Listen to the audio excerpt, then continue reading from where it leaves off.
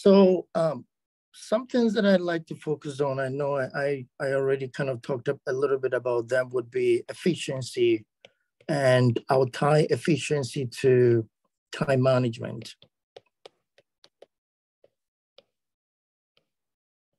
Time management.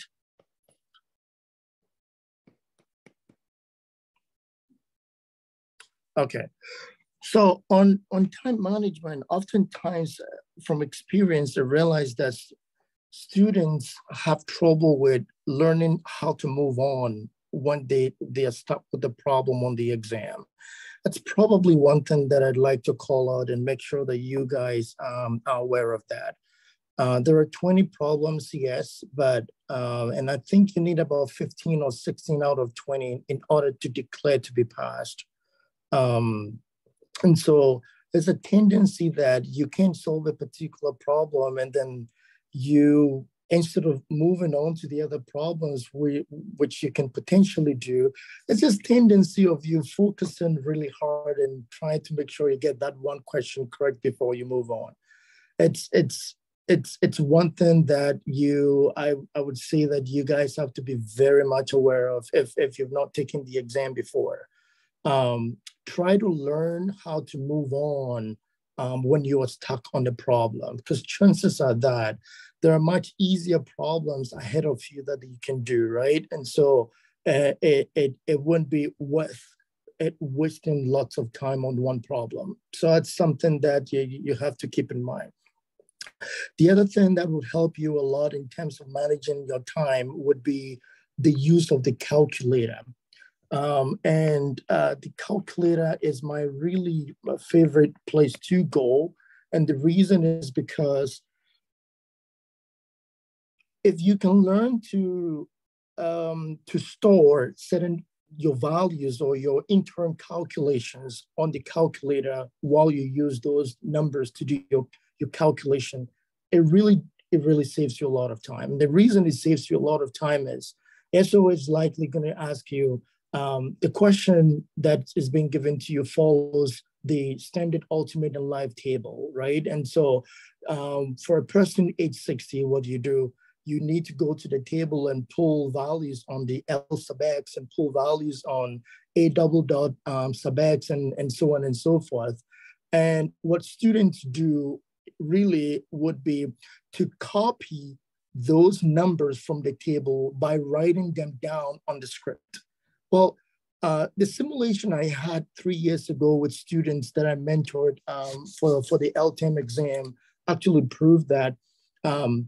And I had two different simulations, right? Like 4 people writing out the parameters from the LTEM table on the paper before they begin writing the solution.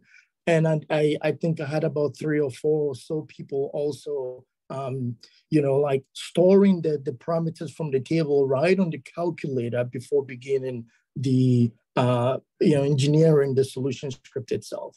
And I found out that 80 to 90% of the time, those folks that actually store the values of the parameters from the live table on their calculator before beginning, or maybe somewhere along the line, start doing some manual calculation. 80 to 90% of the time, those folks end up beating time by close to about 40 to 50 seconds. And I didn't simulate that activity on really tough problems, really, really, really easy problems. But I mean, one minute or 60 seconds can make a lot of difference in this exam. So part of the simulation that we'll do today would be giving you exercises and problems and helping you, practice the habit of storing those values on the calculator and then using them throughout your interim calculations, your solutions. Because you think about it, right? You can, if you need to pull 4 or 5 different items from the table and you write them down on the paper, as you start engineering your solutions, you get to a point you still need to plug numbers on your calculator and then check and see if those numbers, well, you probably need to do some arithmetic on your calculator and then use it to for some other equations again before you end up arriving at the final answer. So that process becomes very repetitive. If you already have the numbers stored in the calculator, whatever metric that you want to do, it's so easy. And the reason it's easy is because any interim arithmetic you do can also be stored again on the calculator. So you don't have to waste time by writing the interim sort of arithmetic you do on the calculator, copy and paste the values again on the scrap sheet of paper that you have. All of that process is taking away a lot of time. So, but rather saving those parameters in the calculator can really save you tons and tons of time. Cool. All right. So calculator would be one in terms of time management, and I tied that to efficiency. And I think the first one that I mentioned, learning to move on whenever you're stuck with a problem, is also very, very, very key. So these two combined with your knowledge should guarantee you a pass, really. Any questions on the efficiency management aspect? I mean, with the calculator simulation, I'll run some problems by you guys, but did you guys have any questions on the time management component, if you've taken the exam before or not taken it before?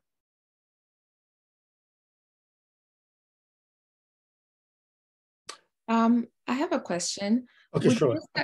Would you suggest moving on from a question, even if you are familiar with it, if you think that it's gonna take a while, or do you think that might make you lose a lot of points for a lot of questions? That's a good question. So I remember there was a lady who took the exam 6 times and passed on her 7th attempt.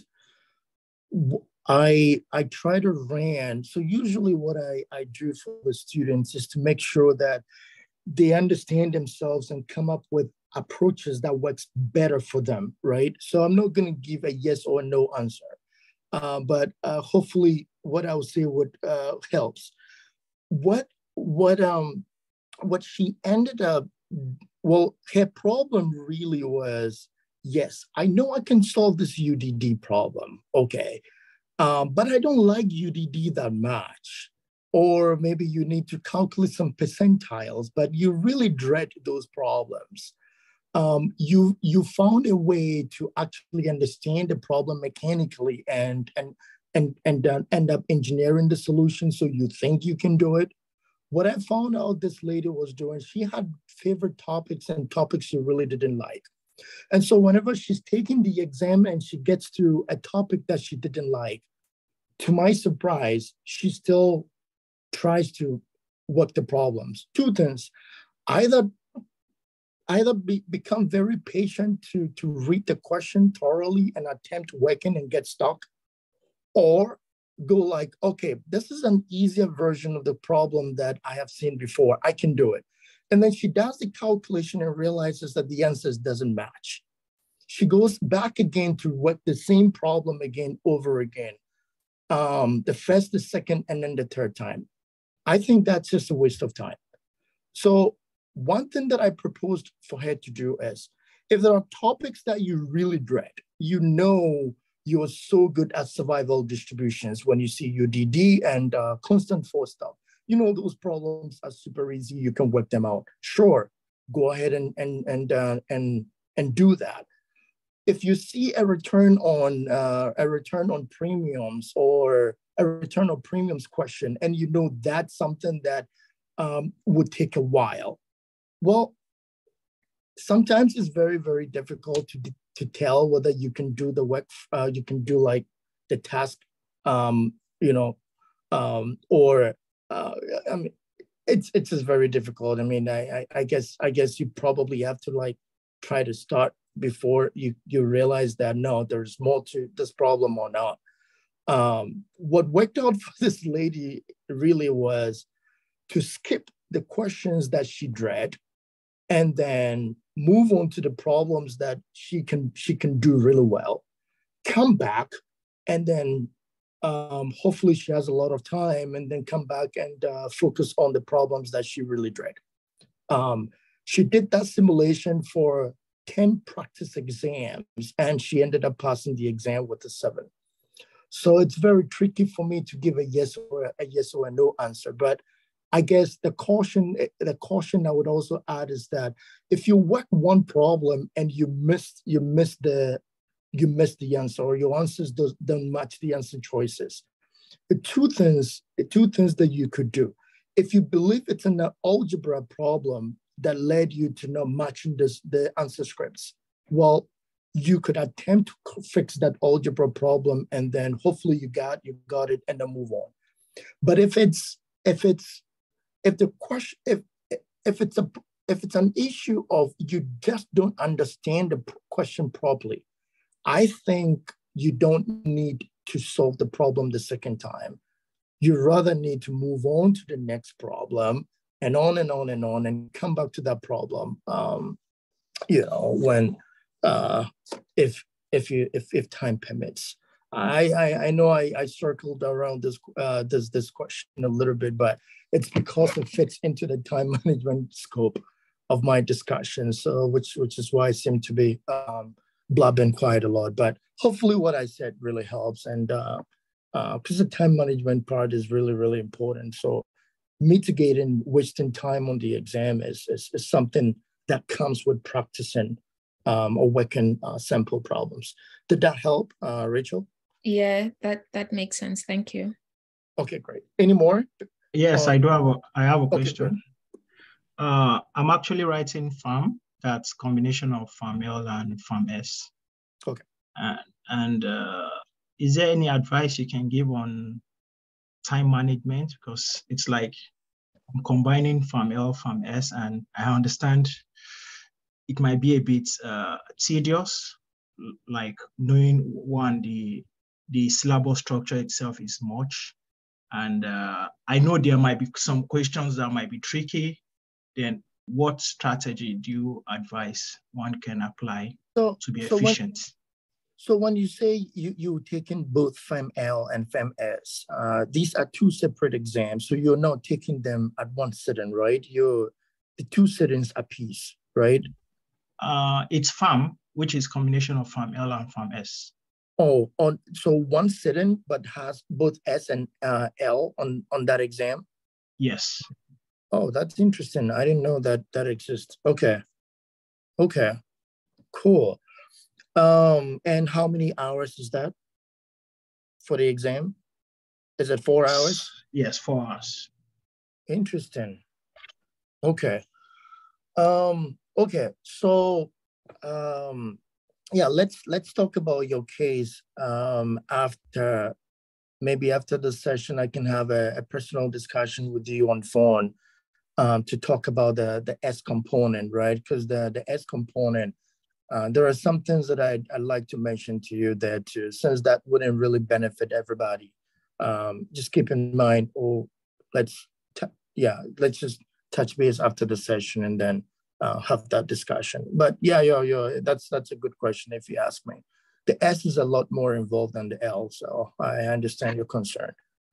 Any more before we move on? Maybe just last one on efficiency and time management before we move on.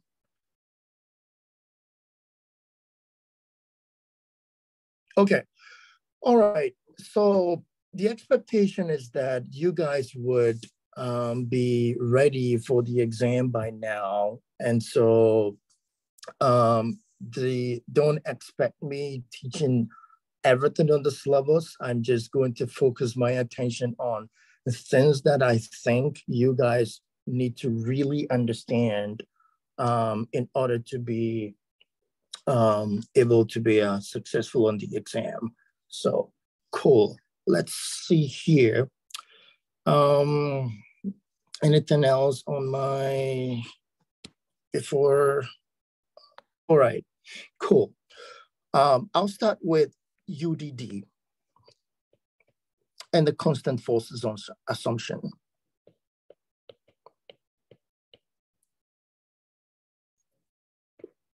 All right, so A quick question to you guys, and it will be very interactive because I'll be throwing lots of questions to you guys, okay? So I'm not going to be the only person talking. Please try to help me by staying engaged. Now, so just really direct question here. What do you think is UDD and constant force, and why is it important for this exam? Or you can talk along the line, why would SOA give you a problem and say that you must assume UDD or constant force? Why is that necessary? Anybody?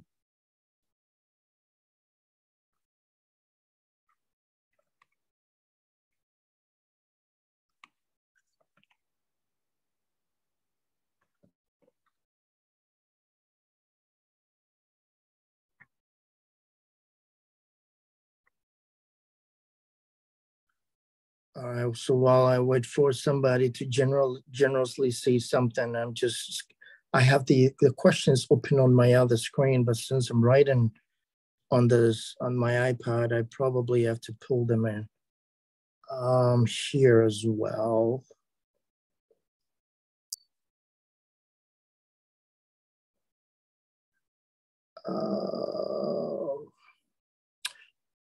Anybody? Oh.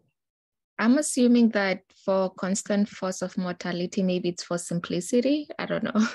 I don't know if it's practical in terms of real life business problems, but it could be maybe, but it makes things much more simpler to solve than using like a non-constant force. Okay. Yeah. Yeah. That's a good attempt. Yeah. It does make things simple. So, which is why the assumption is important. Okay. So let's see. All right. I'm trying to look for the problem that I had written down. Question 211. 211. Okay. I took this 211 because it says the question is taken from FAML exam, October 2022. All right. So, well, before we work that out, actually, this is what I want to use to make my claim on why it's important to understand UDD and constant force. Okay, so let's look at this problem, okay? Without reading the problem fully, let's see. The second preamble in this question is telling the student to assume the constant force of mortality assumption, right? In working the problem. This second problem, 3.2, takes a different approach by asking the student to assume that deaths are uniformly distributed over each year of age.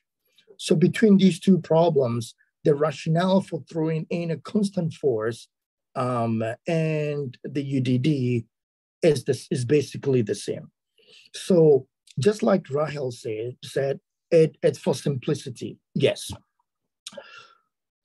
And the reason the SOA would need to throw in that assumption is because, one, we need to understand that the constant force assumption and the UDD assumption, right? These two assumptions are used to approximate, they are used in approximating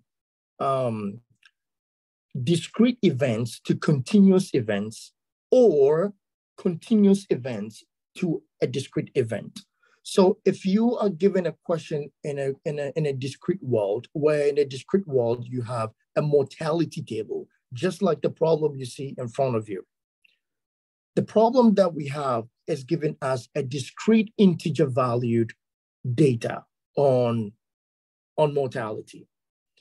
And so in order to be able to calculate anything continuous, we need an assumption that can link the discrete world and the continuous world.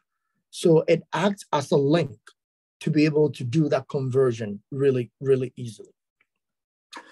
These problems are pretty straightforward, really, but I think this will make my claim even much stronger. So for 3.2, for example, preamble number 2 is asking us to assume the UDD. But let's look at the preamble, the other parameters given in the question. We have the complete life expectancy, which is continuous, given to us for a select age 65 to be 15. What does the question demand? The question demands that we calculate another continuous variable, but this time around for a different age selected.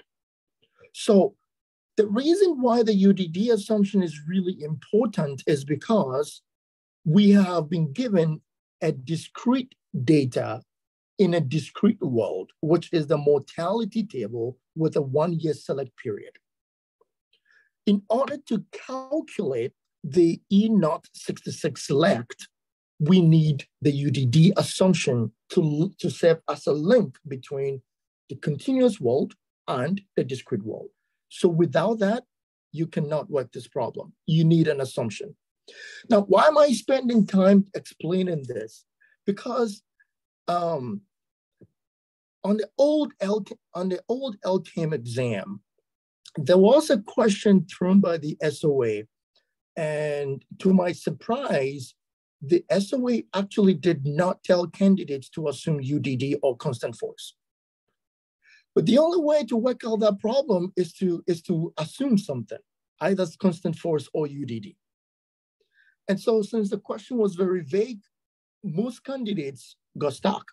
So there was a comment over there that the SOA made. Usually for the old exam, when you take it, they release all the problems on their website, and they make the solutions are there. They also make comments on how students performed on each problem. And the comment was that students did not realize the importance of the application of UDD or constant force, because the only way one could work that problem really is to assume either. And they were ready to actually give full points to anybody that adopts UDD or constant force. So that makes me think that for the multiple choice exam, they can throw in a problem like that. And so that's a problem that I know for sure most students would spend over 8 to 10 minutes on trying to work that problem. Why? Because a very easy problem to do, but you don't have enough information to be able to work out the problem. And if the SOA would do that, there is a way to write such problems that whichever approach the student chooses, either constant force or UDD, the solution, the integer value solutions would be the same. And so if you solve maybe one, you get like 14.03 for UDD, and maybe the constant force, you get like 13.97. They all approximate to 14. So problems like that can be written on the exam to trick students. And students who don't really understand the importance of that would end up wasting a lot of time because they know the problem is really easy and they can work that problem. But it's impossible working the problem without an assumption of CF or UDD. So hopefully that sort of clarifies, or enhances your understanding of why the UDD assumption is important or why the CF assumption is important for exams like this. Okay, so let's get busy with we're doing real stuff that I want you guys to benefit from. I'll start with question 2.1.1 and just show a couple of things. All right, I'm going to give you guys about 30 seconds for you guys to read the problem, and then we'll all discuss the problem. But keep in mind, I'll be asking you guys questions, so please stay engaged before we end up working out the solution. So 30 seconds to read the problem fully. 2.11.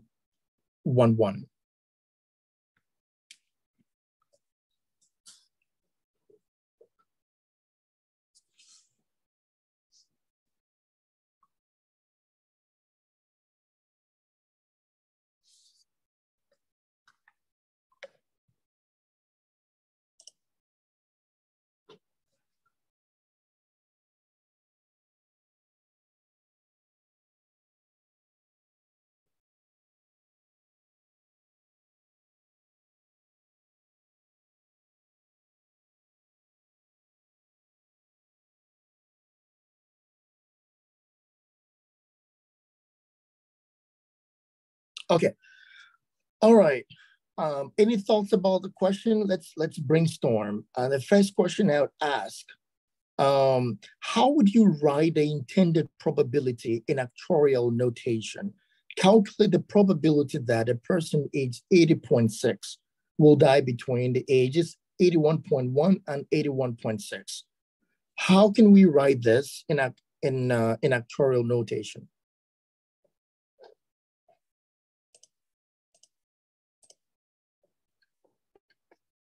Can I have somebody to call out how to write that, and I can do that on the screen.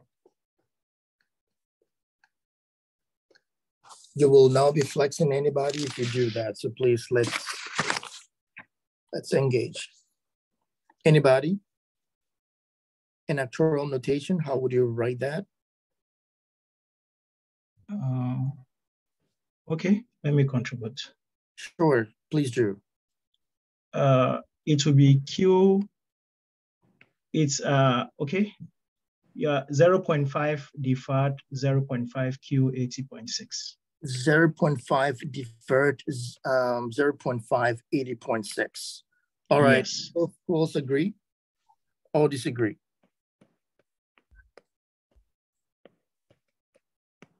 And that's correct. That's how to write it. Okay. So hopefully by now you all know that there are a couple ways that you can solve this problem, right? And hopefully all of you can work this problem. Now, I'd want to share an approach to working this problem, which is based on students that I know really do struggle on working problems like this, especially once they see the decimal numbers and they begin to, sort of blank out. Okay, so hopefully by now you know that this can be written this way. You can write it in a Q way in terms of mortality as a function of mortality, or you can write it in terms of survival probabilities. Take this, it's always easier converting these problems to P's than, yeah. Morgan, yeah, thanks for that, Morgan. Yeah, if you don't want to talk, you can just leave comments, and then I have like 3 different screens. So one is for comments for sure, I can see. Okay, so feel free to leave comments. So in terms of P's, this is going to be written as we have P 0.5 or 80.6 minus P minus P what? Oops.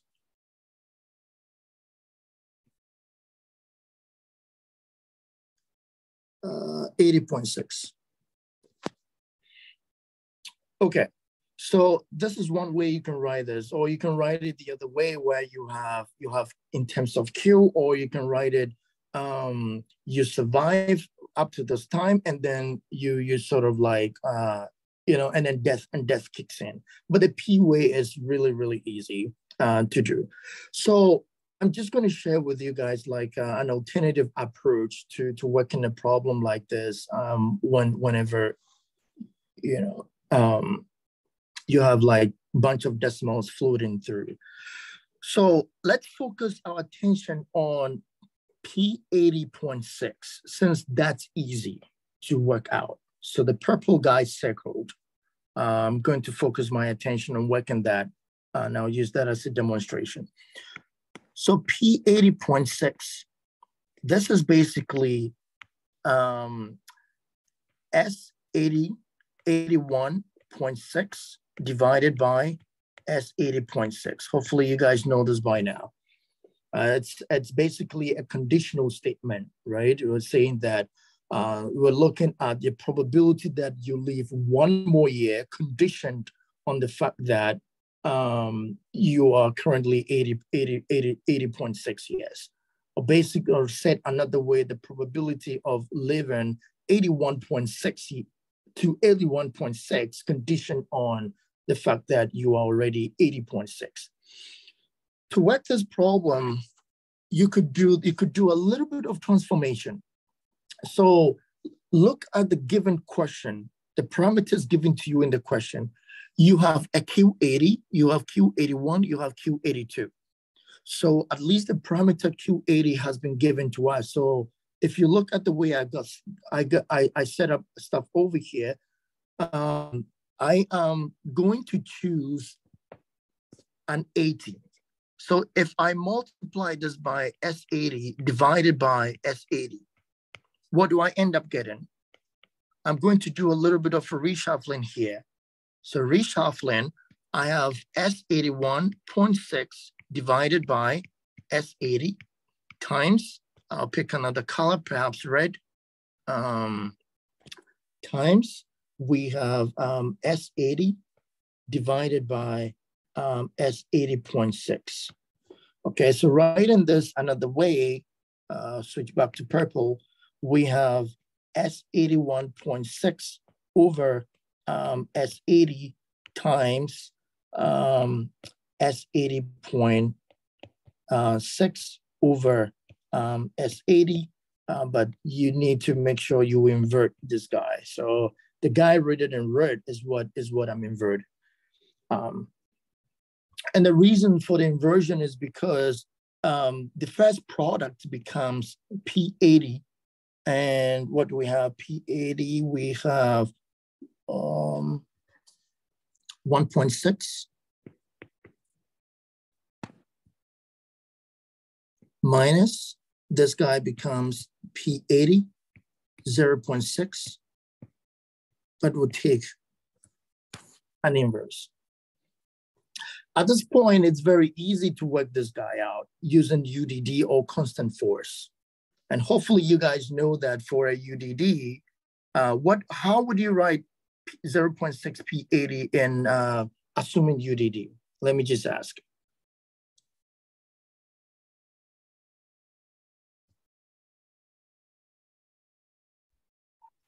Assuming UDD, I always take the opposite, which would be Q, and then times with the fractions. Okay, so you mean 1 minus, 1 minus P80, 0.6 this way? Yeah, and then just take the fraction, then just calculate for Q, 0.6 Q80. Okay, 0.6 Q80, and then that's easy. Excellent. So this would be the UDD approach. All right, how about the constant force approach, 0.680? How about that? Then I can use straight. Oh, go ahead. Yep, anybody? I guess we could say P80 to the power 0.6. Okay, P80 to the power 0.6, and this is the constant force assumption. Excellent. All right, so the approach becomes very mechanical using the basic formulas that we've memorized, really easy. If you look at the SOA solution, they have a different way of doing that, which is okay. And sometimes students have a hard time understanding their solution, which is why I think Architects teaches this approach as well. But this approach really is in the Bowers textbook, the Actuarial Mathematics, written by Bowers. This approach is highly discussed in a very rigorous manner using like the way we do stuff in probability.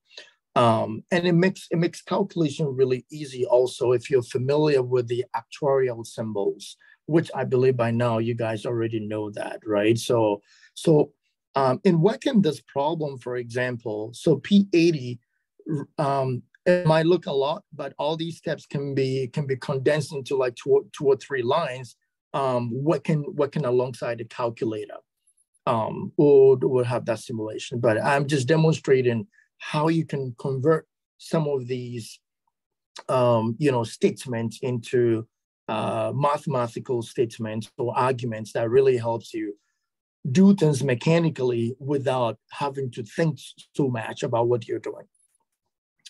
Okay. So far, do we understand is it clear on how I conditioned by just multiplying through by S80 and S80 because that multiplication really doesn't change anything. It just means you're multiplying the same a factor by 1, and it's basically that factor itself. And then you do some rearrangements, and then ultimately end up, applying your UDD or constant force and working the problem. I know the question specifically said that when debts are distributed between 81 and 82, they're subject to a constant force, right? And from 80 to 81, they're subject to a UDD. So this would have been calculated, this guy would have been calculated under the assumption of UDD, because it would be 80.6 all the way, 80 to 80.6 would be the dimension. And that falls within what the SOA provided, that if debts are between 80 and 81, then you assume UDD working that problem. So UDD can be assumed. Okay, so if what I did actually makes sense to you guys, I want to give you guys a little bit of an exercise here. Try to write, I'm going to circle that in green. Try to write this guy in green by following the steps that I just discussed, and give me the final versions in terms of P's. Mind you, you might have to do things. Maybe you might need an extra step of repeating what you did again somewhere in order to have all of the P's coming together. So try it. 0.5, P 80.6. Try to replicate what I just did by conditioning on either 80 or 81, whatever you want to choose. You'll end up getting something that would match you being able to pick up any of the parameters given to you in the question, plug in numbers, and then solve. All right, I'll give you guys about 60 seconds to try to do that.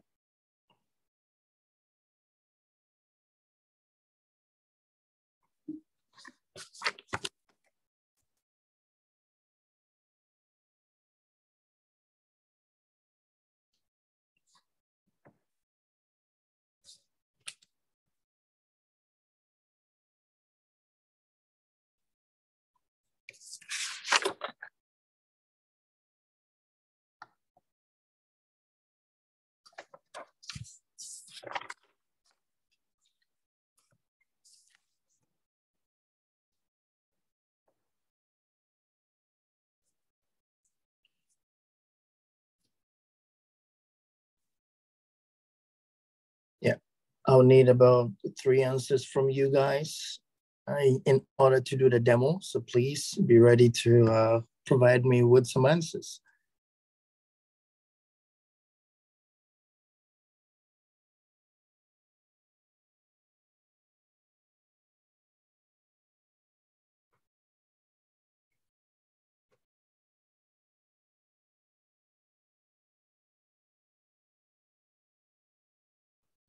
I'll add about 20 seconds. It's actually not supposed to take 1 minute because it's very mechanical.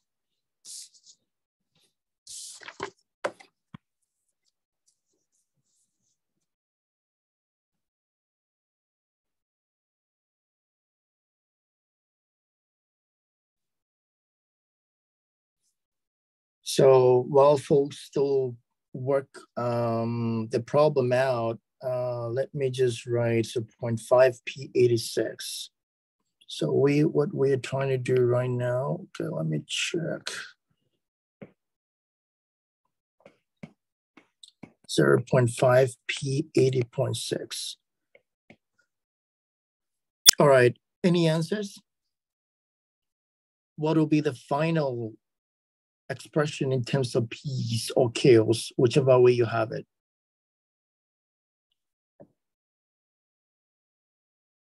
Any attempts?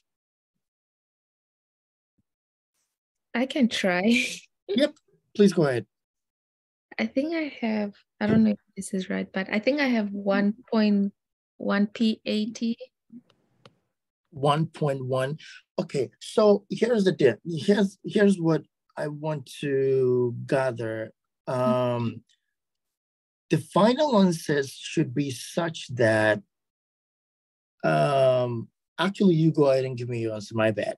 Never mind. Just give me all you have.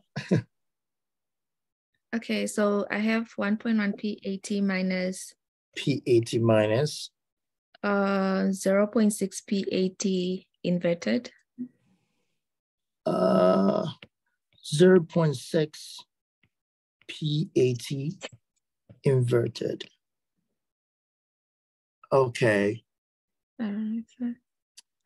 Yeah. It looks like you, yeah, not really, not quite right. Because all right, I haven't worked it out myself, but I think not quite, also because I wouldn't expect a 1.1 here. You probably need to transform this one more time, because as it stands, it doesn't look like you can work this 1.1 P80 by picking any of the parameters directly from the question. Q80, Q81, Q82. That cannot happen. Yeah, but good attempt. Any attempt? Can I have another person try? Okay, for me, the understanding I have, the approach most times I use in solving questions like this is using the linear interpolation approach, like L81.1 over L80.6. And since we are and since we're already given in the question, I can just suggest, like from the question, let's say you're starting with L80, you can say let your L80 be 100, and you use that to do your calculation. Not to cut you, but I understand where you're going. That's why I said there's so many approaches in working this problem.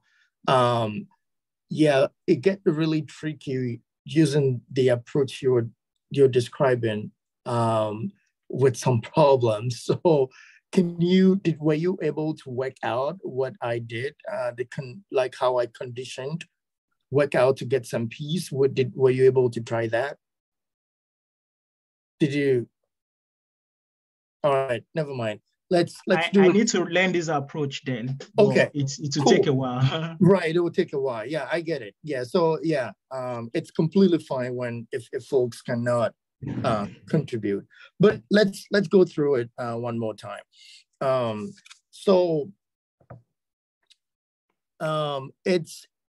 might look a little too new if you're not familiar, but once you try to do it by yourself 1 or 2 or 3 times, you realize that it's so mechanical. You don't even have to think that much. By picking arbitrary numbers and testing out things and thinking, it's very mechanical, which is why I think a lot of students love it when I teach it to them. But let's see how to do it. 0.5, 80.6 here. So convert that to a survival function was the first step. So if we what will be the age the person will survive to? It will be 81.1 actually, right? So 81.1, which is what I think Rachel was trying to do. So 81.1 over S80.6. At this point, what I can do is I can choose to do S81, divide through by S81 and S81, multiply by this ratio, which is essentially 1, or I can use 80. I prefer to use 80 here. Yeah, so let's see. So S80 over S80. So what does that give? You just shuffle things a little bit. So we have S81.1 over S80 times. I am going to do some inversion right here. So 80.6 over S80, and make sure that you invert this guy. This guy has already been solved. Okay, so this guy is exactly what we did over here, P0.6, P80. And so it's so easy. You'll go back and pick that number, calculate it, assuming the UDD, and just plug it in there. You don't have to do any extra work. What you need to play out with would be S81.1 over S80. So we need one more transformation for that. So how do we do that? So see, S81.1 over S80. I can choose to multiply this by S81 and S81. Just take the integer portions and use that as your trick variable to do. All right, so we have S80 here, and then you invert this guy. So the purple guy is our focus now, because we already know the guy in red, we already know what that would turn out to be. So if we shuffle the purple guy a little bit, what do we have? We have S81.1 all over S81 times S81 over S80. So I'm going to bring, so let me, just for completeness, we have S80.6 over S80. So invert that and go back to my purple guy. So writing everything in P's, it's going to be P81, 0.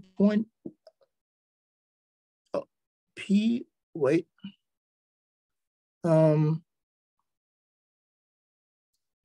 Did I miss something? So P81, oh, okay.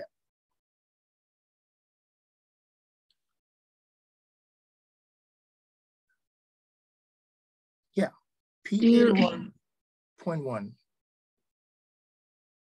Okay. P81.1 times, we have P80 times, this is P80, 0, oops. I meant to write this guy actually in red.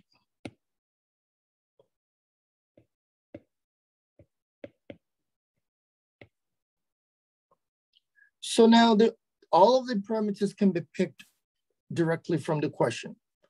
This would be, you can get this one from the constant force.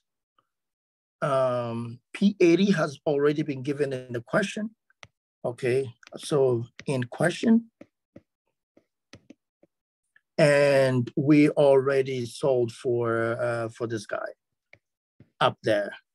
Okay, so already solved for. You only need to pick 0.6 P80 and invert that number. So putting everything together, the answer to putting everything together, we have 0.6. So we have 0.5, 80.6 minus P80. 0.6 would be equal to 0.181 times P80 times 80, 0.6 invert, and then minus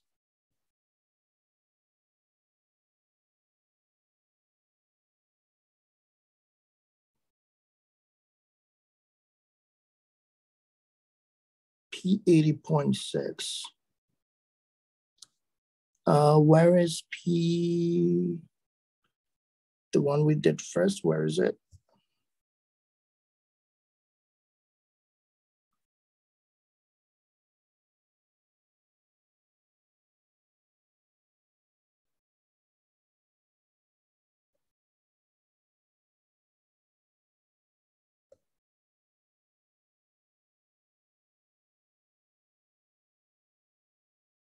Wait a minute.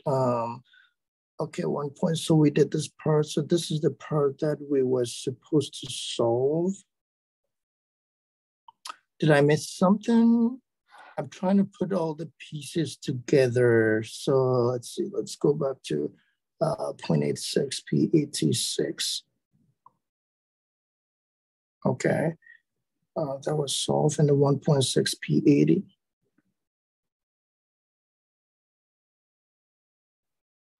Oh, okay.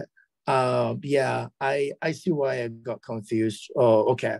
So the purple guy circled over here, P80.6. The P80.6.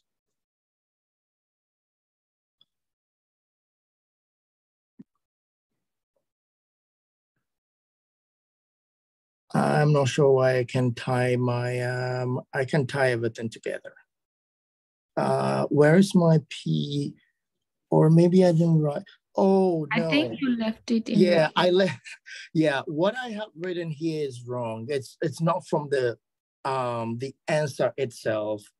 I was trying to write the original question, how we expressed it into P. I didn't do that right. Yeah, apologize, guys. So, yeah. So this is what I was trying to write this.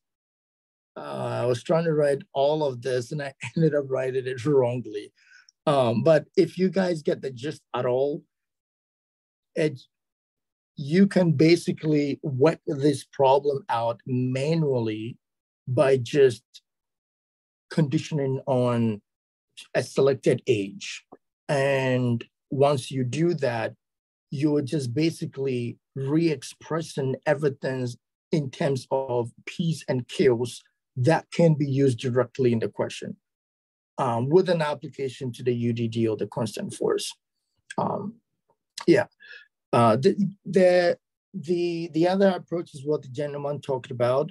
You can, no number was given. Oh, which is, I think that's what the SOA did actually in terms of solution. So yeah, but the fundamental question too is they could also give you some cohorts in terms of number of survivors and all that, and that changes the dynamics a little bit. With this approach, you're just virtually engineering like a really mechanical approach to working the problem. So I would encourage you guys to make sure that you go back and try to replicate this problem, follow the steps and see if you can work out the final solutions using the numbers or the parameters given the question and see if you can get to the intended answer. Yeah. So again, we talked about why UDD and constant force are important when given in the problem. So I'm just recapping, and we also talked about so conditioned on the fact that we know how important or how to apply UDD and constant force, we may have a question given to us that may not explicitly tell the candidate that you should assume UDD or constant force. In that sense, your understanding about why it's important to link a continuous world into a discrete world or linking a discrete world into a discrete world into continuous or vice versa. So that understanding is really, really key. And for problems such as 2.11, you could use the SOA approach of working out things, which is what they did. It basically choose like an arbitrary number, 80, 100, and then use it out through the solution. You could use that approach as well, and then apply the memorized UDD formulas really easily. So that's also an approach you could take. If you don't feel comfortable using that approach, or you just don't know when or whether that approach is applicable in all instances, then this approach can save you a lot of time. And at least you're guaranteed that you understand clearly what you need to be doing, and you can just do a little bit of conditioning and some cleaning up and end up having expressions where you can plug numbers into. Cool. So I'll do one more demo, and then we can take a break or something.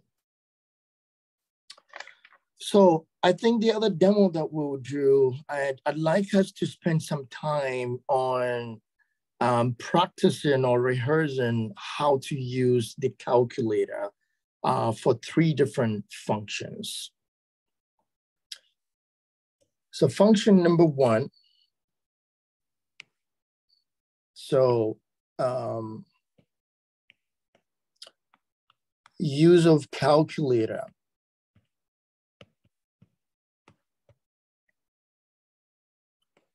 So the function number 1 of the calculator would be storage. Function number 2.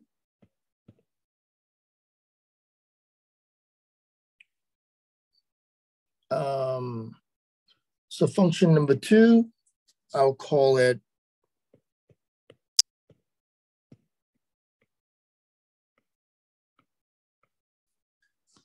so testing. So it's some sort of test. Okay, so by this you use the table function.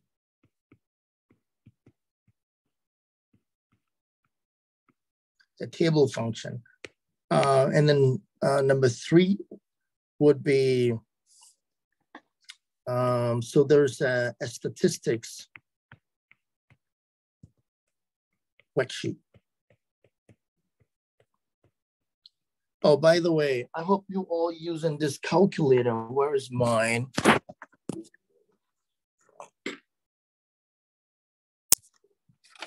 Okay, it's right here. I hope you all have the TI-30X calculator right here. I hope you all have it.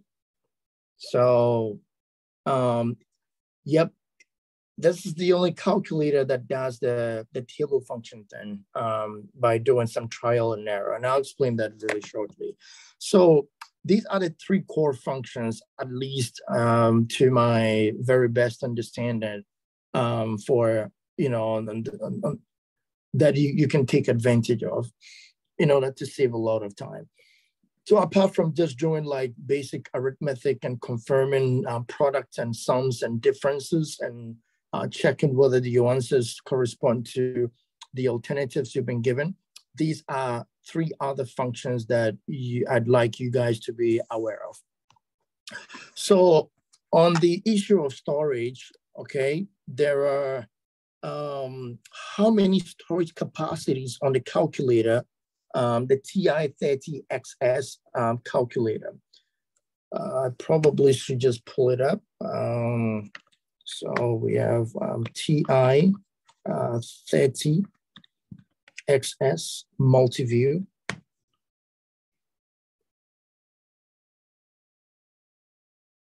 All right, so this is what I'm referring to here.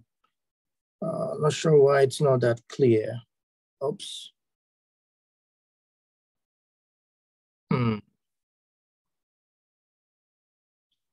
All right, but okay. So with a multi-view calculator, so we have A, B, C, we have X, Y, Z, and T. So that sums to 7 storage capacities.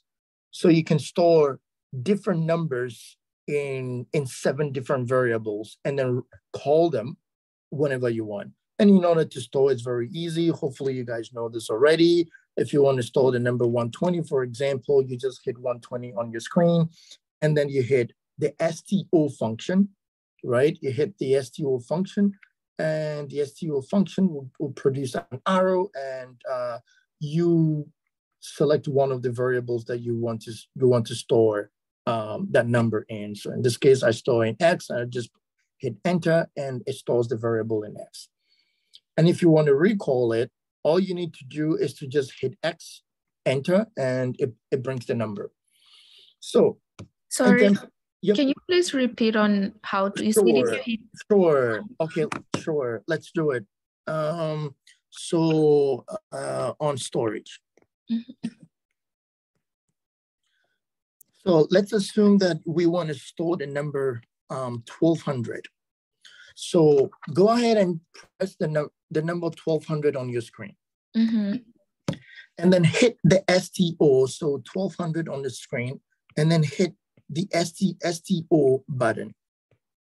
STO. STO. It's to the left of the number 1. Yeah, here. Okay. Good. Once you do that, you would see an arrow, right? And basically it's asking you, why do you want to store 1200? So, and go ahead and press the number Y. Y is tricky because you have to hit, you see on top of the STO, you have this XYZT and you have ABC. Do you see that? Yeah, I see that.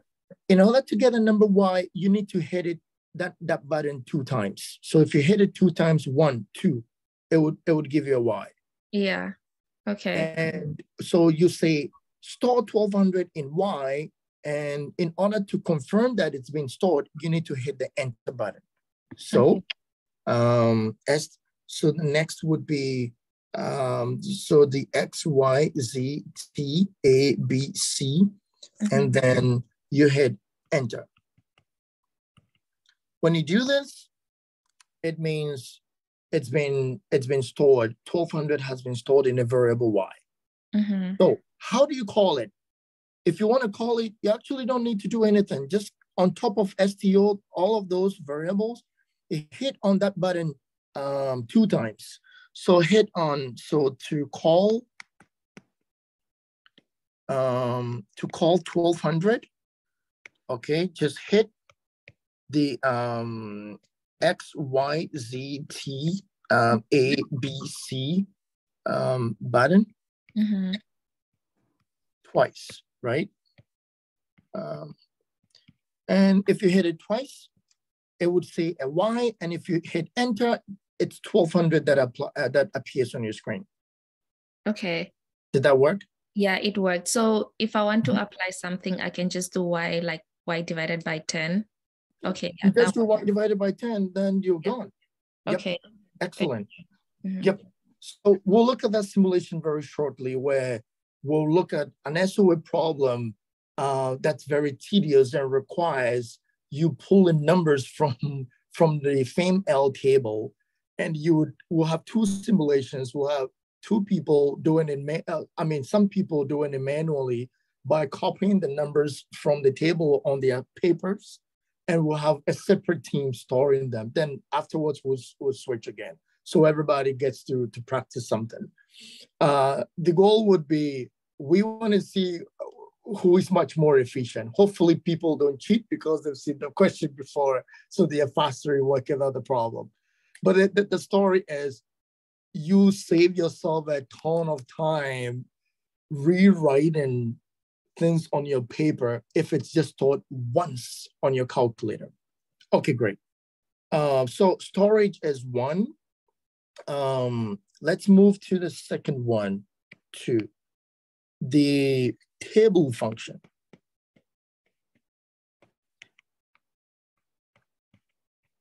For trial and errors. So the table function can be located just to the left of the button clear. Okay, so to the left of the button clear. Great. So if you hit on this table function, it's going to ask, okay, I have stuff in there. Let me erase all of that. So table again, good. If you hit on that, you will see Y equal to, and it's asking you enter function in X. Why is this really useful for this exam and other exams? So the guy taking the FAMS, this is an incredible tool that you need to take advantage of. With all the policy limits and deductibles that can be thrown into such questions, sometimes you will, or even for exam FM that we know, SOID throws a problem at you and you have to juggle between some cubic polynomial or some quadratic equation, solve for an I, and then finally, once you get that I, you need to do maybe something like 1 plus I to the power n is equal to, let's assume 0.430. You worked out a quadratic in obtaining I, and so an I is 5%, so you now have 1.05 to the power n equals 0.1430. The question is, then the final answer is asking you what value of n makes this possible. Well, this is actually very easy. Imagine that you work in intermediary steps that requires a quadratic equation. And that quadratic equation is an intermediate step that leads to the final answer. I tell students, don't waste your time working quadratic on the exam if that's the last thing you need to do to obtain the answer. Why? The table function can save you a ton of time. A quadratic equation is only a function of a single variable. So if you have something like, let's say, I squared minus 2i plus 10 is equal to 0, for example, and this step leads to the final answer, all you need to do is to construct this equation using the table function and try out all the alternatives A, B, C, D, and E.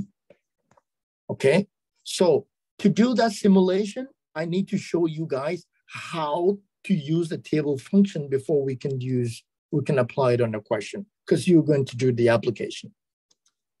So let's make up something really easy. Oh, there was a demo I was doing. Oops. Yeah, just a moment here. Table function. Okay, that was a demo that I was doing. I think I saw. Oh, yeah, I'm trying to look up that number. 4.7. Okay, well, we'll use that for the demo instead. So let me just create something by myself. So x plus 2, x minus 5 is equal to 0. We do know. So if we work out this quadratic, we have x squared minus what, 5x plus 2x minus 10 equal to 0. So we have x squared minus what, 3x minus 10 is equal to 0. So let's say we have an I squared minus 3i minus 10 is equal to what, 0. Actually, to make things really easy, what I want to allude to is actually to set it to be equal to 10. Okay, so I have option number 1. I is for let's assume the number 5 or 2 would represent it's in percent, right? We don't accept negative numbers. So I'm going to put a 4 here, and B, I'll put a 5.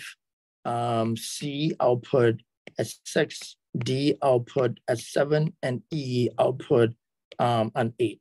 So the exercise, what we want to do is go ahead and hit the table function once. When you hit the table function once, you're being asked to enter a function in X. So the X variable is what you have to use throughout. Okay, just keep that in mind. It's always the X variable. You cannot use any other variable. So go ahead and construct X squared minus 3x. Just this. You cannot include, do not include the 10. Okay, don't include 10. So just do x and hit the x squared. So we have x squared minus 3x, just like that. Are we all good?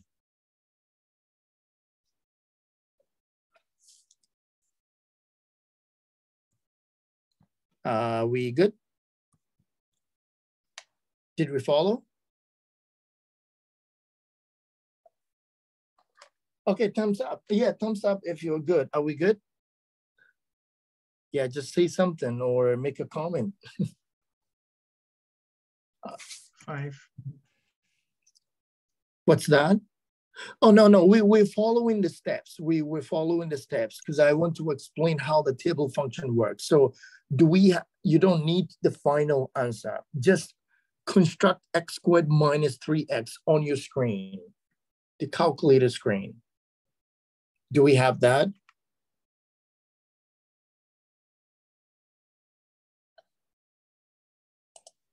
I think so. So when we get x's, we just do the same thing, the x, y, z, t button? No. I'm saying that okay. Have you set up x squared, or have you set up the function in there? X squared minus 3x. Do you have it set up in the table function? So that's what I'm asking. I have x squared minus 3x. Excellent. Okay. Yeah. If you have that, go ahead and press enter. So when you press enter, you see a different screen. Yeah. Screen start equal to 0, step equal to 1. You have auto and you have ask x. So in FEMS, for example, or even LTAM, the old LTAM, usually there is something we call the Thiele's differential equation. You'll be given some step sizes to do some approximations from continuous to a discrete version, calculating the value of an annuity or the value of an insurance or just doing reserves. So you may be given a step size of, let's say, 0.3 to do that calculation. And so usually the table function is the best place to go. Because then if you step it up, you can just choose step 0.3. So it means put everything in increment of 0.3. And so the answers, the pattern it would generate, the final answers that would generate will be based on the step size of 3. But we don't need this for FEML or FEMS. For FEML and FEMS, we need to ask X. So go ahead and press enter until you hit auto. Once you hit auto, and auto starts blinking, use the right auto button to hit the right and move from auto to ask X, and then hit enter again to confirm that you don't want the calculator to assume numbers with a step size of 1, but you want to test out your own numbers. So you navigate to ask X and hit enter. If you hit enter again, OK would be blinking on your screen. Are we all good at this point? Navigate to ask X, hit enter. Once you hit enter, OK would be blinking.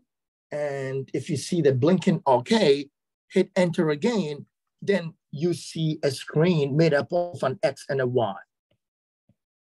This way. So what we are going to do is that we're going to try out the values A, B, C, D, and E to see which one actually would produce the number 10. This is our target. Our target equation as x squared minus 3x is equal to 10. Our target number is a 10. So basically we're trying to tell the SOA that we're smarter than you. We don't want to work, we don't need to work out a quadratic by doing this minus b plus or minus square root of b squared minus 4ac all over 2a. But if this leads to the final answer, okay, I can construct an equation in a single variable and test out all the alternatives you gave me. Whichever one that matches, that's my answer. I move on. You reduce errors just taking advantage of the table function. So if we see the screen this way, go ahead and do this. Put in the first value, A is equal to 4. So just hit 4 put X equal to 4 and hit enter. What is the corresponding Y value on the screen? I'm getting 4. Rachel, what's 4. that? Yeah. I'm getting 4 as well. 4. Okay, you're also getting 4. Excellent. Now go ahead and try X equal to 5. Hit 5 and enter again. What do you have? 10. We have a 10. So we are done. The answer B is the solution to the question, 5%, because the intended number is a 10, right? And so X equal to 5 produces a 10. We are done. We don't need the quadratic formula in order to evaluate this quadratic equation. Set it up and try all the numbers. You're done. There's an interesting question in exam P, I remember many years ago, which has to do with combinations. So you have the question actually, you were supposed to find a number of, the total number of samples that produces a particular probability. And so you have n combination 3, let's say 0.3 to the power 3, and 0.7, the complement would be n minus 3, is equal to, this produces some probability, let's say 0.47. Now, you think about it, that past SOA problems, if all of you have seen it before, this can be a really, really, really tedious exercise. Because in order to get this done, there are 2 ways. Student A might smartly just pick the answer choices and try it one by one. Okay, that's also okay. By doing it manually, that's also okay. Student B, who is not really prepared, might just end up writing stuff like this, right? Sorry. And then expand on this. 0.3, probably just things that, this might do the magic. 0.147, divide through by these factors to wash them away and end up having this guy and that guy in N. This will lead to multitudes of expansions that will get you nowhere. Smartest way to work this problem is to do what? To avoid any errors. Why? Because even if you try the answer choices, let's say N is a 10, N is a 12, and C, N is a 13, for example. If you're picking them one by one to work this problem, you still have to do 12 factorial, 3 factorial, 9 factorial, 0.3 cube, 0.7 to the power 9, and check and see if this leads to 0.147. You have to do it manually. If the answer is embedded in, if the answer is answer choice D, 14, imagine the time you waste in working this problem by trying the number 10, 12, 13 before you get to 14 and go like, finally I got it. No. Well, that's not efficient because you have a tool on the on the exam, which is a calculator that can do this job. Okay, so yeah, did that sort of make sense? Yeah, it makes sense. Okay, great. All right, so and we'll see an SOA problem that you can take advantage of using that. There are other problems really, but something really short for you guys to have a feel of that. What's the third one? So we looked at the storage, we looked at the table function to do trial and error. Let's talk about the statistics and then we can take a really short break. Okay, looks like the break that I talked about is even, yeah, I miscalculated, apologize, but well, why don't we just take a 5 minutes break and then we'll come back and talk about the statistics worksheet. Then we'll do a couple more. We'll just do one one simulation. Then hopefully, if you guys still have time, I'm more than willing to do a couple more before our last session tomorrow. All right, so 5 minutes break. It's 5:36 my time, so we'll come back around 5:40 Central or 5:41 Central.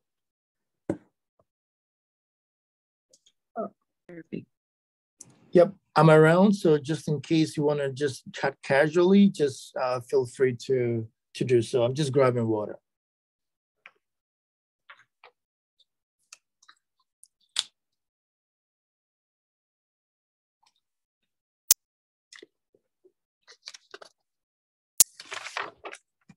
I have a quick question. Is tomorrow's session a continuation of this, or is more like a repeat of this session? Tomorrow will be very different in that, in that we'll be working problems, and because of my time constraint, I'll say this one more time towards the close anyways. Because of my time constraints, I plan on setting up, I'll talk to Morgan so we can set up like a platform. We could do some sort of group thing on Google, I think Google Hangout or something like that can do the grouping. So you guys can be chatting over there and asking questions all throughout the week leading to the exam. And I can pick some of those questions and try to answer them. But to answer your question directly, tomorrow would be more problem solving. So I'll bring problems, give it to you guys, and then you guys would do it, and then we will, we agree to disagree, we learn from it, and then we move on. And then once we create that group, there's a practice problem that I have. I can send out practice problems to you guys for you guys to try. And then since it's multiple choice, it's really easy to grade. And I have the solutions already. So what I'll do is that I send it out to you guys. You guys will do it. Email me what your final answers are, but you have to be very honest. You can't cheat. So, and then I'll just grade it and go like, okay, I don't even need to grade it, right? Just send it to me, and then I send you the solution, you grade yourself. Then we'll have a one-on-one session. It has to be at Wednesday for sure, because that's the only time that I have a little bit of time to do that.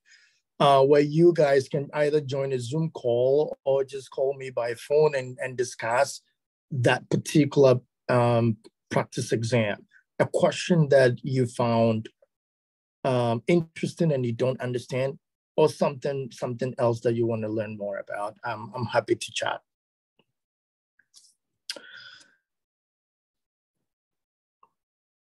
We have about a minute more to talk about the statistics worksheet.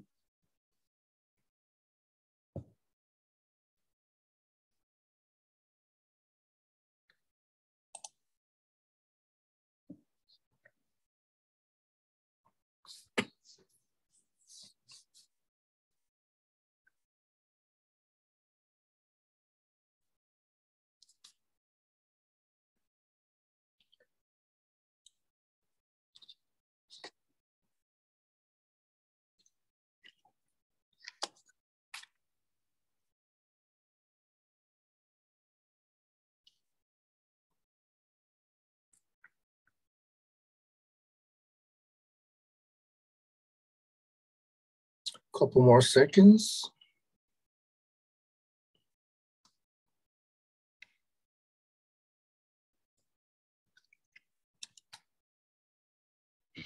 All right. Okay. Was there a question? I thought Emmanuel had a question. Emmanuel, did you want to ask your question? I'm sorry. Yes. Emmanuel. I wanted to know. Nice to meet you all. I wanted to know when would you have a section about exams P? Exam P? Yeah, as in when is there any day that you'll be solving some problems on exam P? Not particularly. Yeah. So in future, I plan to do more of these just for the IABA. And the reason is because my focus is shifting highly towards academia. But now because of time constraints, I have to do research and have a bunch of meetings, just like I did when I was in corporate. I don't think I can carve out time to do some of these, but to answer your question, not really. Yeah, so I have 3 more years to graduate. So maybe after 3 years, I can get back on track and do for more exams.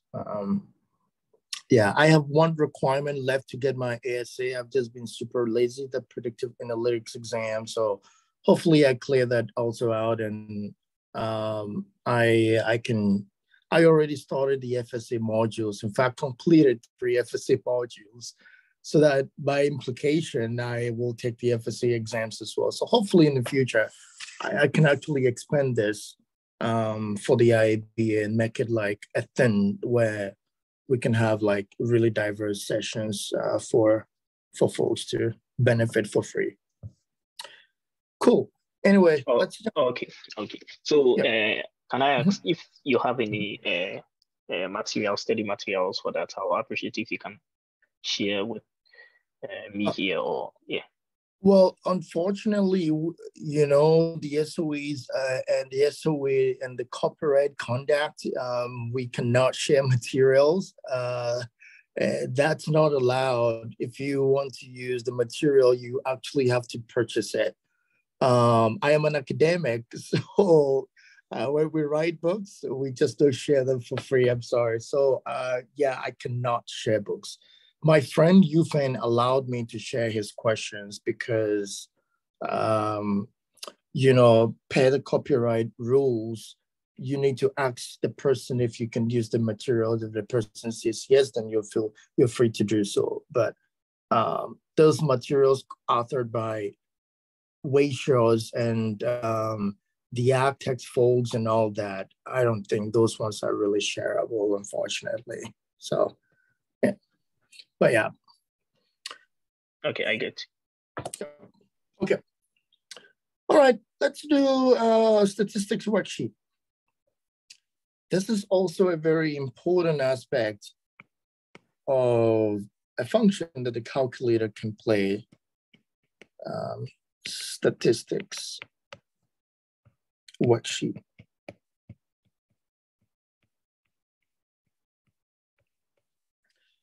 So how do you use this really? Well, the button itself, it's right below the button delete, right? You see data. So the button is called data.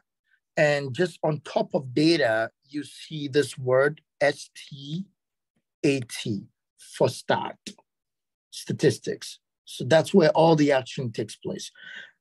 In order to do any statistics, you first have to enter data. And then once you enter data, you use the second function to call the statistics.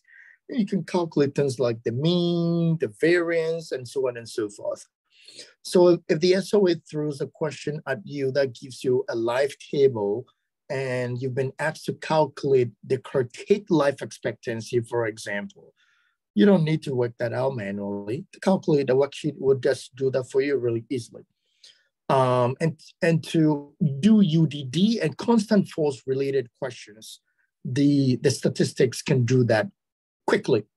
Well, sometimes the question is so easy, and so if you write down the sketch of the problem on your paper, you can just plug numbers in. But I would show you guys. Hopefully, that might take a little bit of time, guys, but just bear with me.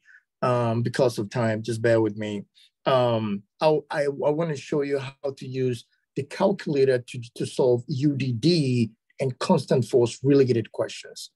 It might be helpful because if you do the algebra and for some reason you're not matching the solution, then, I mean, if you do it by hand and you're not matching the solution, chances are that you are missing something, so you could take advantage of the statistics worksheet in order to do that, because the calculator would never be wrong, right? Okay, cool. Yeah, so you'll know how to do means, variances, and all that. So I will just say that maybe as a demo, click on data right now. Probably you've seen it before. If you have, just bear with me. Click on data right now, enter enter. So let's do for L1 and then L2, we have L3 on the screen once you hit data. Okay, let's use L1 and L2. Enter the number 1, 2, and 3. And in L2, enter the number 101, 102, and 103. So let me do that. If you hit 1, you hit enter. You hit 2, you hit enter. You hit 3, you hit enter. And then use the left arrow sign to navigate to the L2 column. And then hit 101, enter, 102, enter, and 103, enter. So you have your data being entered over there. Hopefully you guys are catching up. It's super easy to do that. And then you use the second function. You hit second function and stat, S-T-A-T.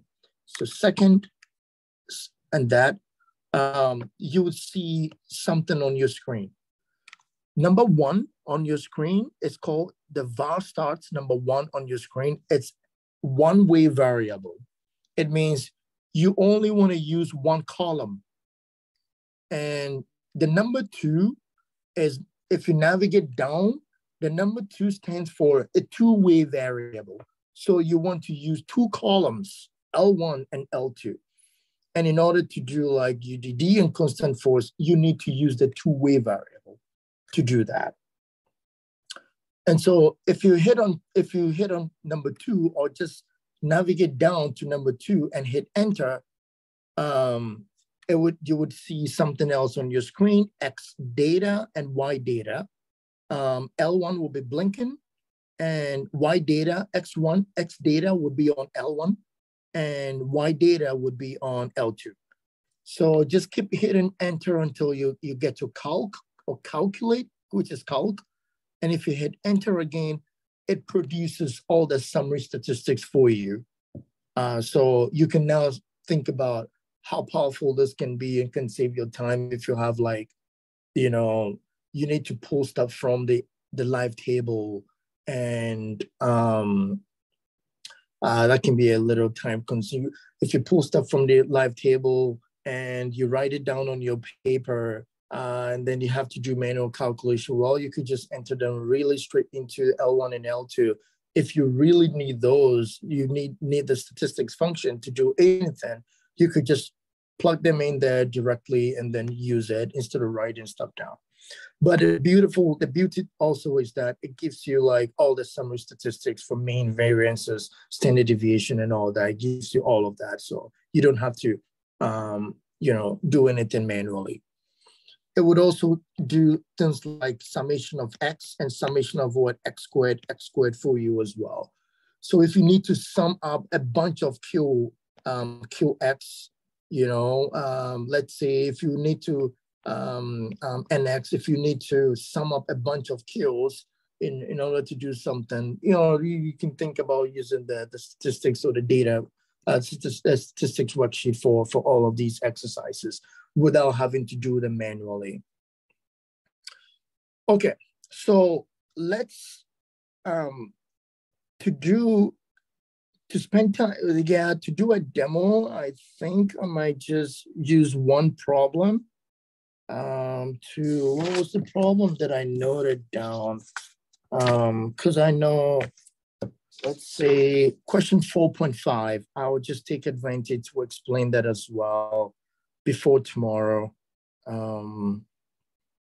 So 4.5,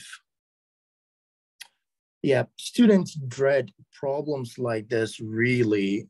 So I'll take advantage of the session to also explain the concept behind this problem and show you a calculator approach to do it rather than depending on the SOA's way of doing it.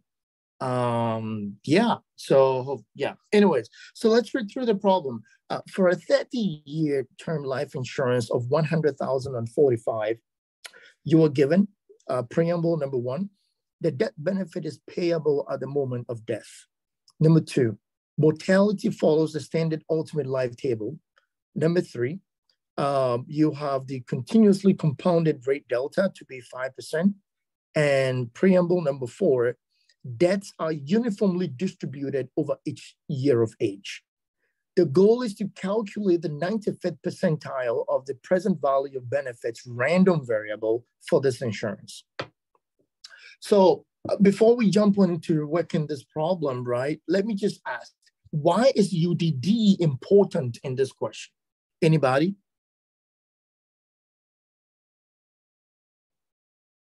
I think it might help us when we reach like fractional calculations. Excellent. Yes. Excellent. Yes, that's the main reason. What's the secondary reason?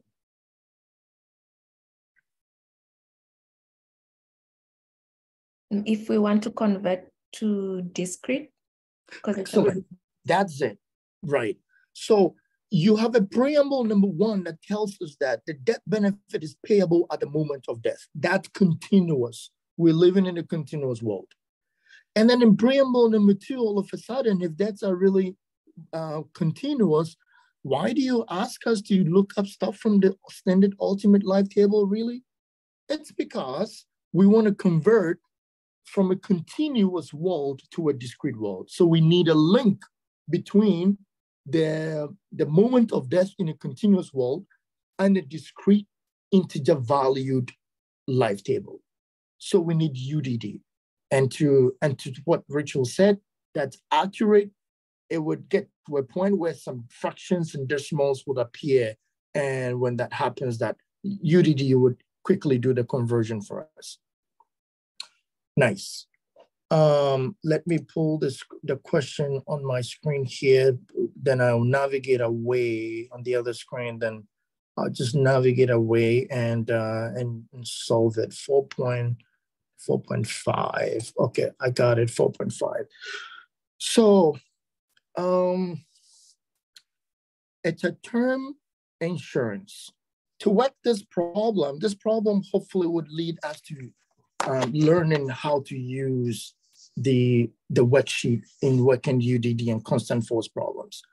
So first of all, it's a 30-year life insurance product. The present value random variable Z can be constructed this way. Hopefully you all know this by now. So to write a present value random variable, which is always very helpful to do, to work problems like this. So I know like Coaching Actuaries and TIA and all the other manuals, they talk about how to construct these. And so, yeah, anyway, so for a 30-year life insurance, we have the minimum of T sub 45 capped at 30. And this would only happen if the future lifetime of this individual 45 is within 30 years. The product pays nothing if T sub 45 is greater than 30 years. What does that mean? Provided you live the next, if death occurs within 30 years of your lifetime, you will be paid insurance to your beneficiaries. If you survive beyond that 30 years, you receive nothing, right? So that's the construction of what I have here. So in the old LTAM, the written answer portion, you see stuff like this, which can be a little daunting, writing them out. But for the purpose of this exam, I'm pretty sure that they usually throw in one question. So if you dread it, you just want to make sure that you skip this and do all other things before you come back to it. but it's actually very easy. So once you construct it this way, we're good. Now, the question wants us to calculate the 95th percentile of the present value random variable. What's the trick here? The trick here is something we learned in calculus, which has to talk about the monotonicity of a function. What does that mean? Every function, by definition, if it's continuous, okay, condition on its continuity, the function can be monotonically decreasing or monotonically increasing. What does that even mean? It means that if you plug in, so it means if I have v to the power t sub 40, this v is essentially e to the power negative delta t sub what 40. If we plug in numbers between this, what happens to the function v to the power t sub 40? If you plug in 0, if you plug in 1, if you plug in the number 2, you realize that the values of v to the power t would be decreasing. So as the person ages, that discounting factor reduces. Why? Because we're plugging in higher values for the exponents, and so we expect that the result of e to the negative number, a large number, would be small. So what this means in calculus is that this is monotonically decreasing. How do we take advantage of this monotonicity concept in insurance? The trick to do this is to memorize 2 key concepts. Very easy. 1, for an insurance product, it's always monotonically decreasing. Well, I'll caveat that. It's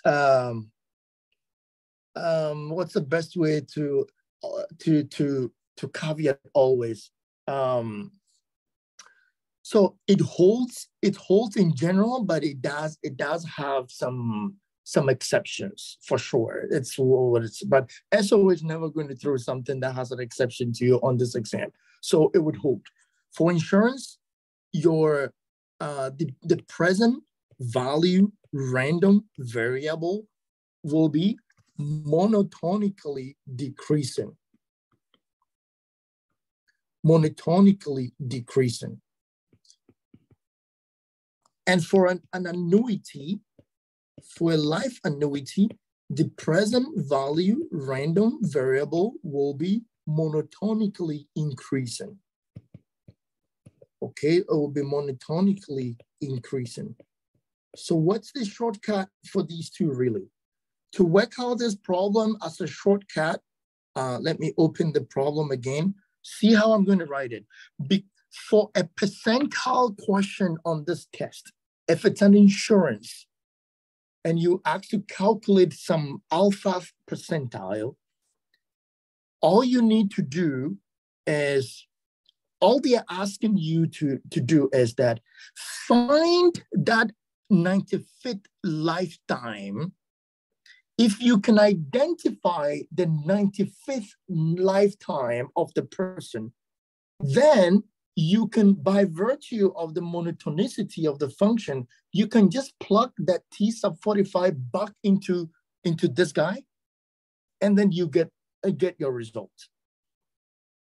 So how do we do? What's the shortcut? For insurance, because of the monotonically decreasing nature, what do? You pick TPX, and you say it's at least the same as the 95th percentile. How is this intuitive? Why is, okay, for insurance, let me write that and explain. For insurance, TPX would be at least 1 minus 0.95, which will be 5%. Why is this trick really important? This trick is important because by the definition of a percentile, what's the definition? Probability that t sub x is less or equal to a t is equal to some alpha. The less than sign maps onto monotonically decreasing nature of every function. Okay, it maps onto it. And so all you need to do is to say T, you want to look for that T that characterizes the 95th percentile of the person's lifetime. And so you do TPX is greater than or equal to 95%. If the same question is being asked, but then the SOA decides that, okay, we have a bronze problem from fall 2017, we're just going to make it an annuity and see how students will react. So they make it a term life annuity on the same, and then basically gives you the same thing. What you need to do this time around is to just equate TPX to be equal to 5% instead. Because the inverse of monotonically decreasing is what? Monotonically increasing. And so if you're using 95% for the monotonically decreasing insurance, you must use 5%, and you can work out the algebra. Very tedious, but not too tedious algebra. You can, by inference, the monotonically increasing nature of the function would map to 5%. You can show that mathematically. So the shortcut to this question is to just solve the question this way. 45, TP45 would be at least 0.95. Next, L sub 45 plus T over L 45 is at least 0.95. Next, L sub what 45 plus what T is at least 0.95 times L sub what 45. At this point, we are good because we just look up the value of L45 from the life table and multiply that by 0.95. So L sub 45 plus T is greater than or equal to, since I already worked it out, I wouldn't waste time. I would just write 94,882.20. So what's the fundamental question to ask over here, which will lead us into using this calculator?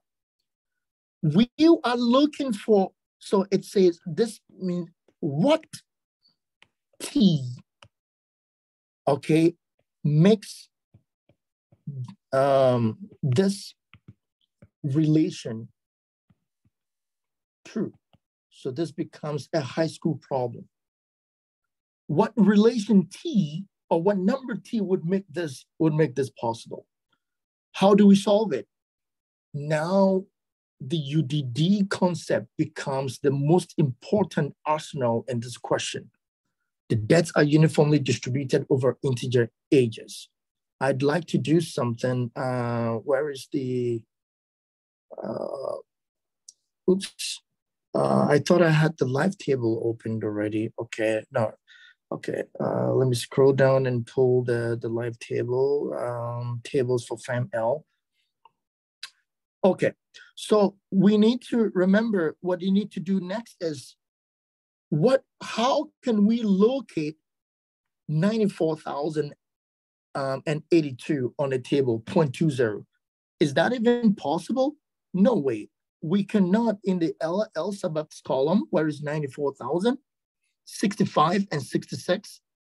We can't really get the exact and precise number.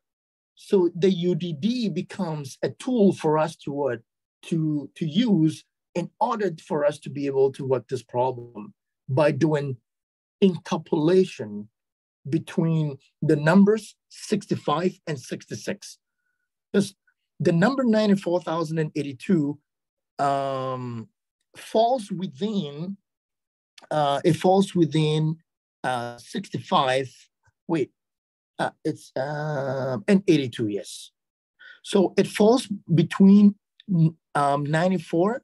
So it falls between these two numbers. 65 maps into 94,579. I have the numbers, so I'll write them down. And 66 maps onto that. So it falls between these two numbers. If that's the case, then the high school problem to solve would be, how do we interpolate in order to find that T? See what we're going to do. would construct that high school problem and say 65 maps at age of 65, the L sub X, L sub 65 is 94,579.7. Next, at the age of 66, that cohort is 94,020.30. So how do we solve this? In order to solve this, we need to apply the UDD to do this. I know most of you might have seen this problem already, so I don't want to use all the other approaches that the textbook talks about. I'm going to use the calculator approach to show you how to work this problem. Oh, actually, you could do it by hand, really, if you could do it by hand. If you want to do this by hand, it means the question to answer is that, let me just write that question in purple.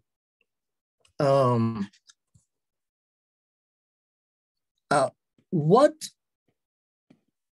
is the linear equation,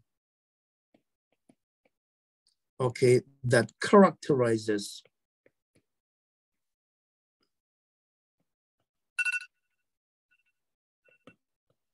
so what's the linear equation that characterizes these points? That's all that we are trying to solve. Remember, if you have 2 points, x1 and y1, and you have another point, x2 and y2, you find a gradient between these 2 points. So you have y2 minus y1 over x2 minus what x1 is equal to what m.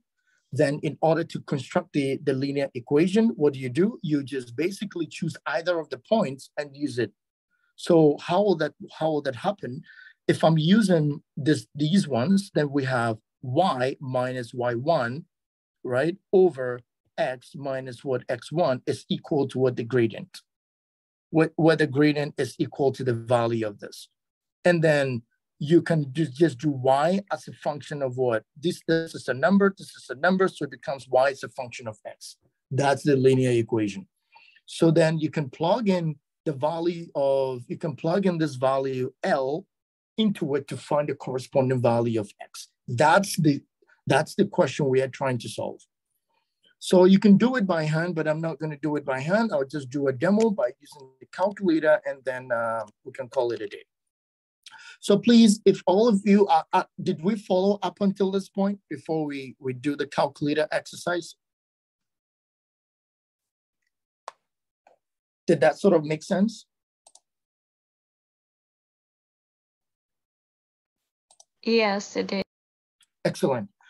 Thanks for confirming. So let's pick our calculators and hit the data function. Hit data. So to make it practical, L1 and L2. So our L1 is going to have 65 and 66. And our L2 is going to have, so we have 94,579.7, and then we have 94,020.30. So please go ahead and enter these numbers into L1 and L2.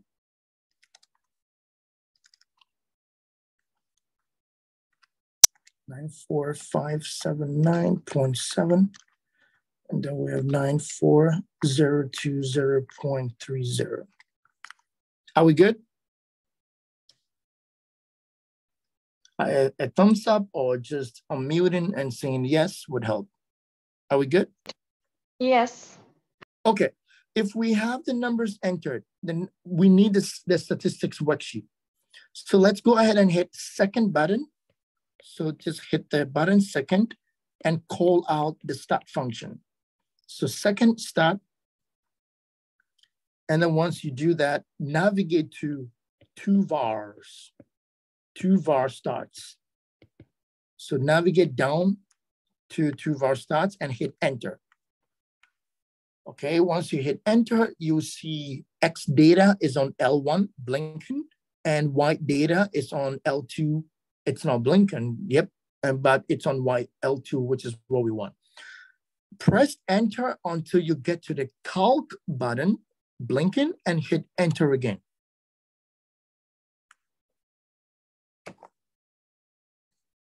Okay, at this point, you should see, I'm gonna ask a question next, okay? So that would let me know if you guys are following. So you should see all those bunch summary statistics on your screen.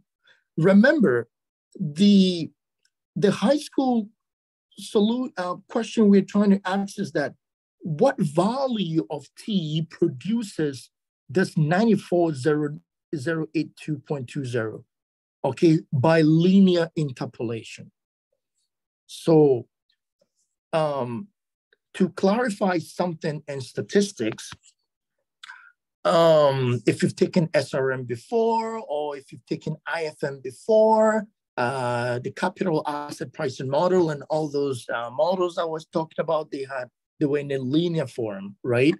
Or if you've taken a basic statistics class before, they tell you that regress Y on, you know, I'm just use a regress Y on some variables, right? What that means is, so if Y is equal to AX plus what B, for example, what that means is that X would predict the value of Y. So it's very much synonymous to what we did in exam P, the conditional expectations. So this is going to be an expected value of what Y given X is equal to AX plus what B. Because X must be a known number in your data set.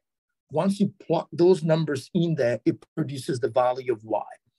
Technically speaking, we're actually doing a conditional expectation, but they actually don't mention it. Very synonymous to what we are doing here. Why? The summary stats that you have, we need to figure out the value of T that makes this relation possible. So keep navigating down until you see, until you see X prime. On your calculator, until you see X prime. When you see X prime is on the letter G. X prime is on the letter G. Hit enter. Oh, there's a little bit of a trick here. So on your screen right now, I want you to do second quit. Hit second quit before you look for X prime. If you look for X prime already, it's still fine. Just do second quit. So we say second, the second variable, and then quit. You see the reason very soon. When you do second quit, do second start again to bring up your start sheet. Second start, and navigate to number 2. Actually, you could just say number 3, start vars, but navigate to 2 and do the process all over again. And look for the X prime. The reason I asked you to do second quit and second start again is because when you look for X prime this time, it's going to take you to your full screen without you being inside the data worksheet. So it'll take you back to your full screen. The meaning of X prime is really the expected value. So what do we need? We have the L1 column is the age, and L2 column is what? Is the LX. We do know the LX. We want to find the age that produces the LX. And so the X prime means the expected value of X given Y. That's the meaning. You know the variable Y, but you want to find X. So X prime into, if you write your number, the Y value, 94082.20, and you hit enter, tell me what you see on the screen.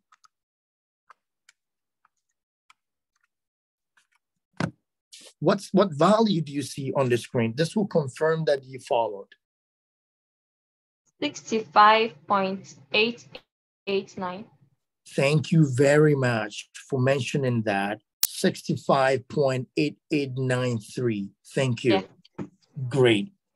Okay, now I'm happy that you followed. So you see, what was the person's age? The person's age, according to the question, oops, did I miss the question? Oh.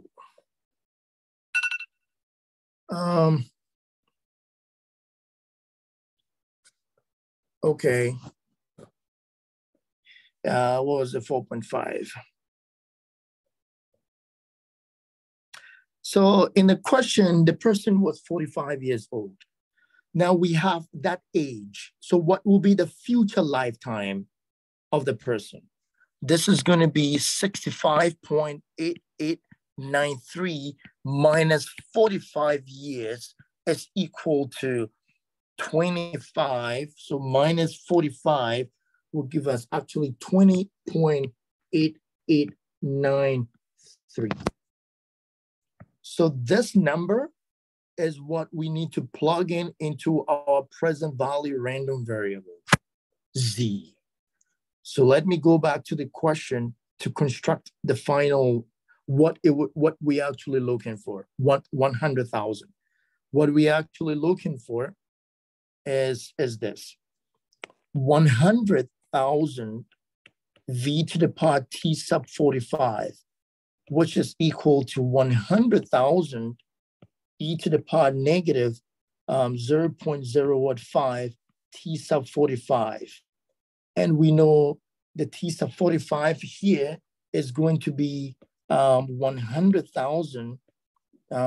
It's future lifetime, 0.05 little t. What's that little t?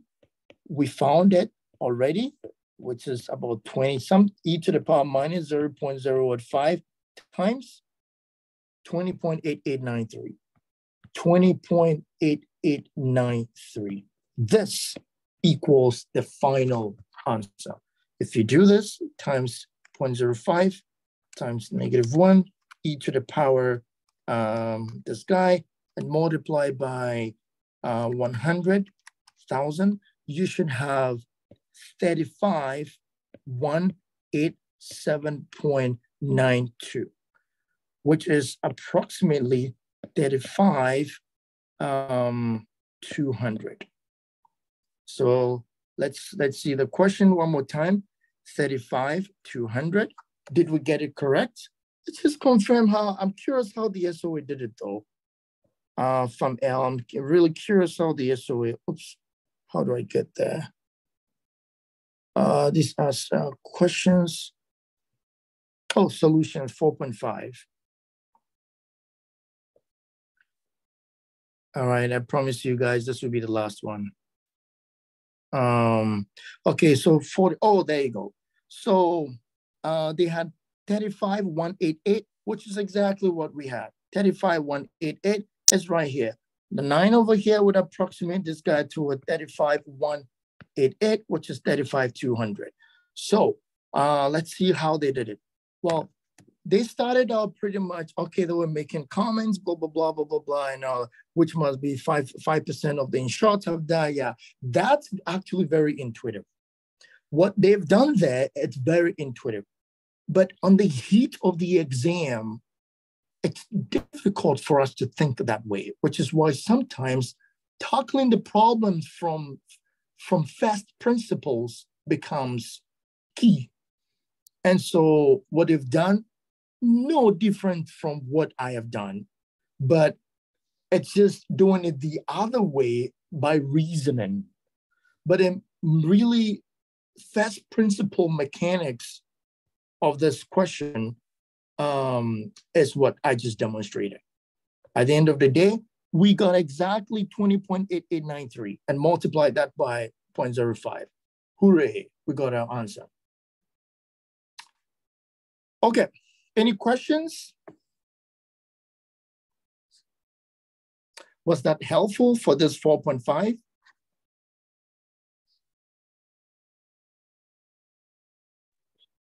Yeah, I didn't know you could do it using the data table. I've always just done it the way the SOA has it. Okay. Okay. So that's cool. Cool. Good. All right. So that's so just to recap what we've done today, time management is really important. Taking advantage of the calculator can help you save time. Learning how to move on when you don't understand a problem, or when you work problem once and you don't get the answer, but you know that I could do this, but for some weird reason, you just don't match the answers. If you were 100% sure, oh, it was just an algebra problem, just go tackle it, finish and move on to the next problem. But if you are unsure, do not spend time working the problem. Move on to the next problem. And hopefully you can do other problems and then come back to tackle the ones that you left. Saves you tons of time. 3, learn to store variables in your calculator. It's very important. Don't be in the habit of writing things from the live table on your paper, and you look on the paper and then plot and then type those same numbers back on your calculator again. You can just store them on the calculator and never have to keep writing those numbers or repeating them. Saves you time. What else did we talk about? So I think that's pretty much it. So hopefully these give you some sort of guide going into the exam, because I know a week to the exam, I'm pretty sure all of you are prepared. So hopefully this little demo was helpful. And so for tomorrow, it's not going to be, it wouldn't be this boring. It will be much more fun. I would bring problems and then give you guys problems to just do problems. I watch you guys do the problems and then we can discuss. And then throughout the week, I send you one practice question. Hopefully it doesn't, I wouldn't bring tough problems, really problems that I know that, would help you to like refine the way you think about certain problems is what I'll target. But I'll talk to Morgan on the side, and Morgan will set up,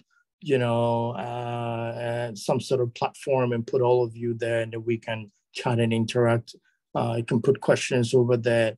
Colleagues can respond to the question. Myself, I can respond to the question. And then if there are any updates too, I'll put them there. All right, sorry we went a little above the time, about 24 minutes above the time, but I apologize for that. And hopefully tomorrow we'll all be on time and we can exhaust that, exercise together within a 120-minute time frame. All right. Yes, thank you so much. And yes, we'll be sending out a follow-up messaging sometime next week. Siegfried and I will get that together.